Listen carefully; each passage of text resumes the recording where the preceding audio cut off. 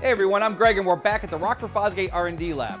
So today we're going to show you how we installed the all-new Stage 6 kit on this 2021 Can-Am X3.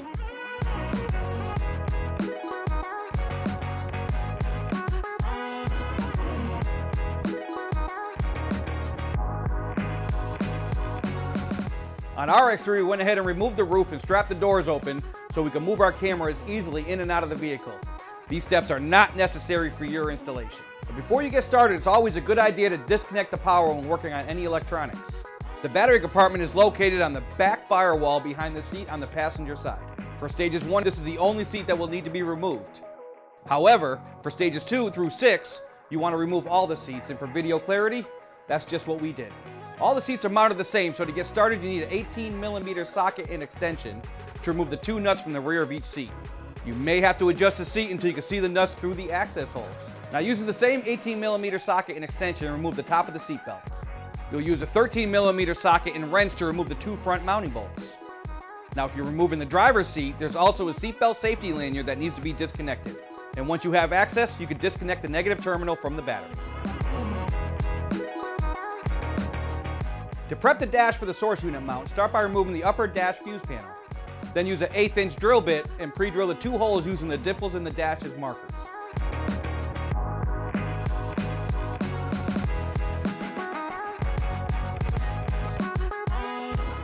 Alright, let's get these stock dash panels out. You use a T27 Torx to remove the 12 screws around the outer edge of the upper panels and 4 from the center.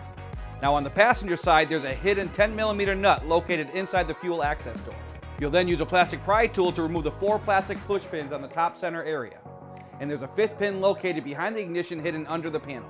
Then remove the passenger side panel.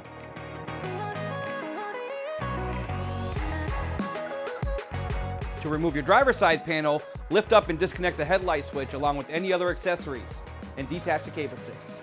You'll disconnect the harness to the Smart-Lok module by pulling the red pin out and pressing the black catch prong. This can be very tight, so listen for a click. Then carefully remove the plug along with the 2 additional Christmas tree stakes. Use a plastic pry tool to pop out the panels on both sides of the center console.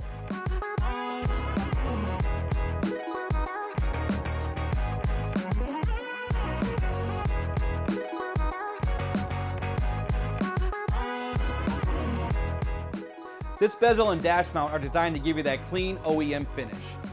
Secure the bezel to the PMX source unit using the small screws provided with a 3mm Allen wrench. And then attach the assembly to the dash mount using the same size screws.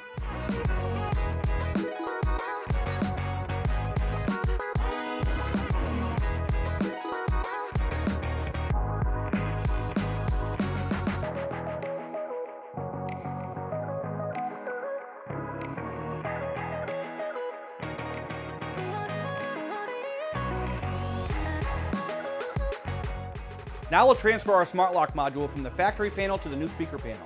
Orient both panels on the same direction on a table. Using an 8mm socket with extension, remove the 4 screws from the Smart-Lok bracket. Transfer the assembly to the new panel and secure it using 2 of the existing screws.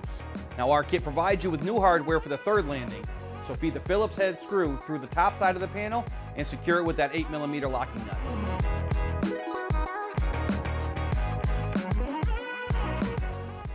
Your next step would be to transfer any electrical switches to the new panel.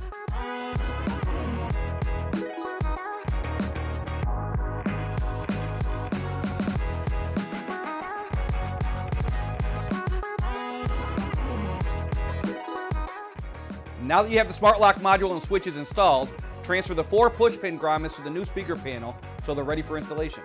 Finally, we've included a replacement warning sticker. Now let's install your rear moto cans. The rear cables are designated for the right and left. The red dot is the right or passenger side. So we're going to route the harness from behind the steering column into the center console and feed the cables along the passenger side and access port through the rear firewall. When you exit the rear, make sure we stay away from any hot engine components and suspension.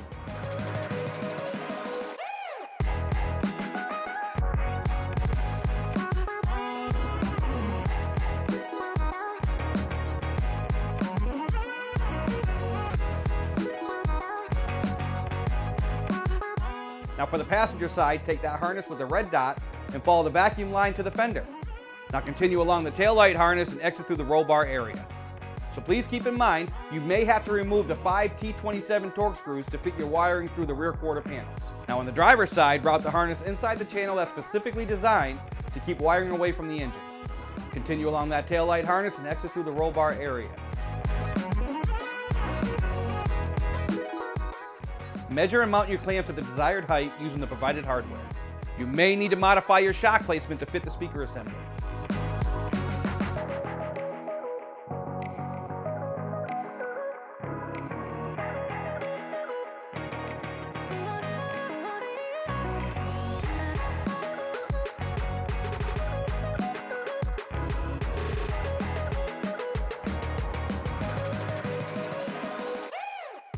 It's time to attach your moto cans. First, for these new M2 8-inch cans, you'll need to remove the rubber gasket on your wiring plug. Now slide the can enclosure onto the bracket and tighten the bolt down using the security Torx provided, and attach your safety retaining door. Now you can plug the wiring harness in.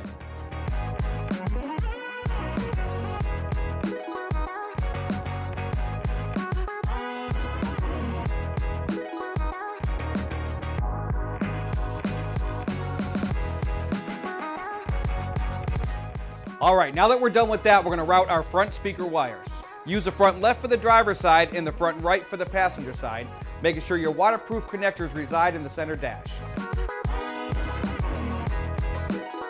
Now route your power harness from behind the steering column into the center console. Feed the cables along the passenger side to the battery compartment. Run your subwoofer harness along with the power harness, going from behind the steering column into the center console, and feed the cables to their designated area.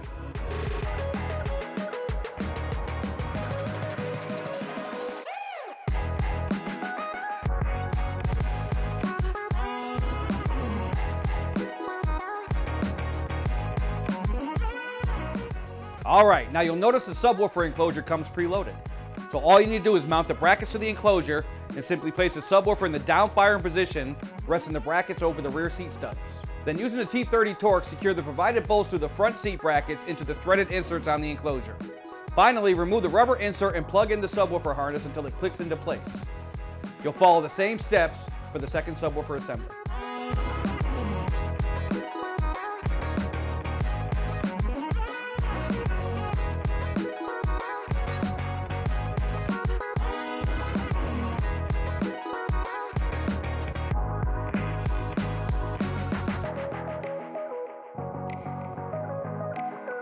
Now you're ready to mount the amplifier bracket. We're going to make your life a little easier by recommending that you remove the outer and inner driver's side panels.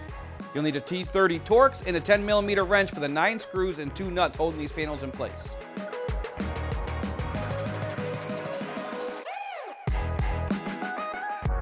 Position the 2 C-clamps toward the outside of the driver's cage and then secure the bracket over the top of the roll bar using the 8mm socket. Let's keep these loose for now because you need to install the nut over the existing screw that holds the outer panel during the reassembly process. Slide your amplifier into place. Start with the screws closest to the steering wheel. This will help you line up the other 2 that are harder to reach.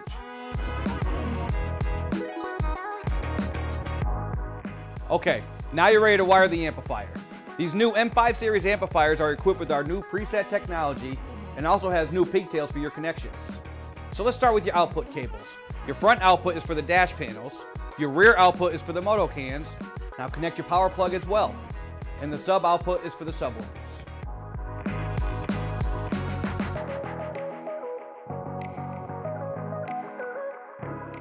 Once that's done, we'll move to the input. Plug in the harness label for the front to the pigtail labeled front, and the harness labeled rear/subwoofer into the pigtail labeled subwoofer.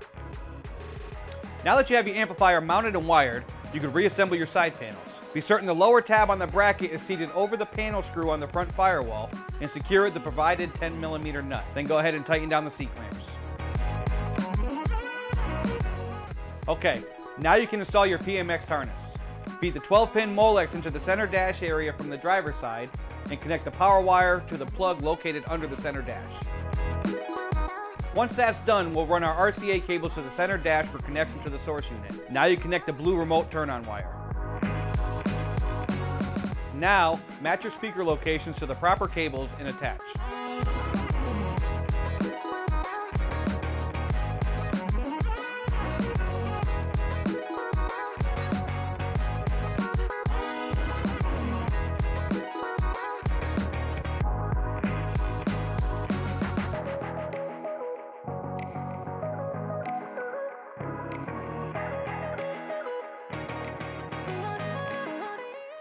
Alright, you're ready to install the new Rockford Fosgate Color Optix controller. This is a Bluetooth device that will allow you to remotely access the lighting features through the RF Connect app. We'll start by connecting the power cable to the PMX harness, and then attach the waterproof connections to your speaker cables. You can utilize any of the 8 color Optix plugs provided.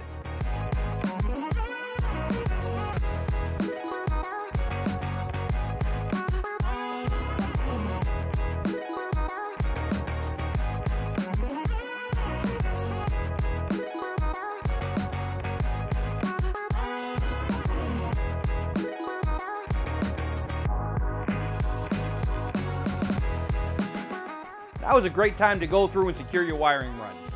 Be sure you have proper clearances where needed and any loose slack is tied off.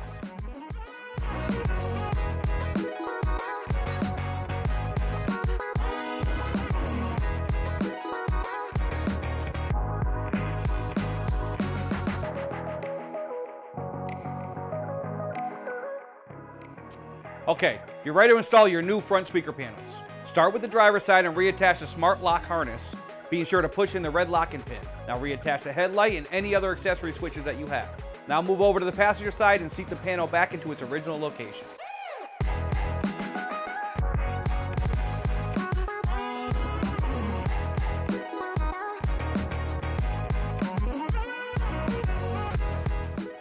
Now you're ready to install your speakers.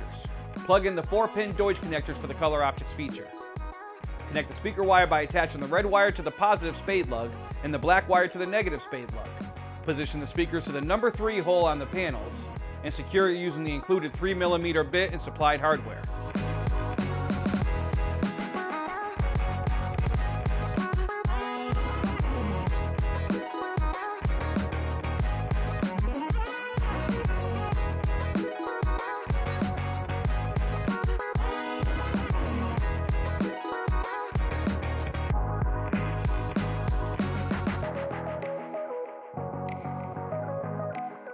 Now let's install your new dash assembly. Attach the included antenna, the white 12-pin connector, and the RCA cables from your amplifier harness. You can also make any additional connections with Rockford Fosgate accessories like the USB port, your aux-in, or additional remotes. Now using the T25 Torx driver, you'll secure the dash assembly to the Can-Am using the larger provided screws.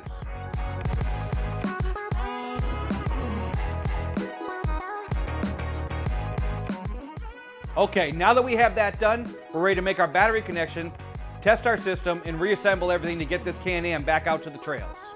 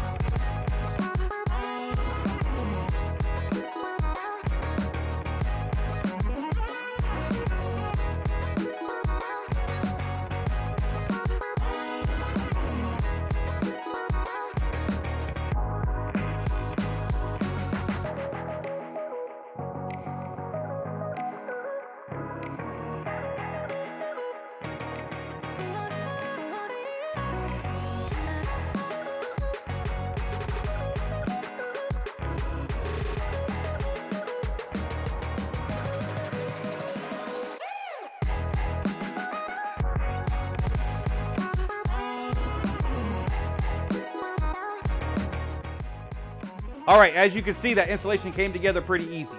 If you have any questions, please don't hesitate to contact our technical support.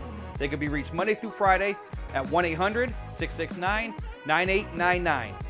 Until next time, I'm Greg, and we'll see you again soon.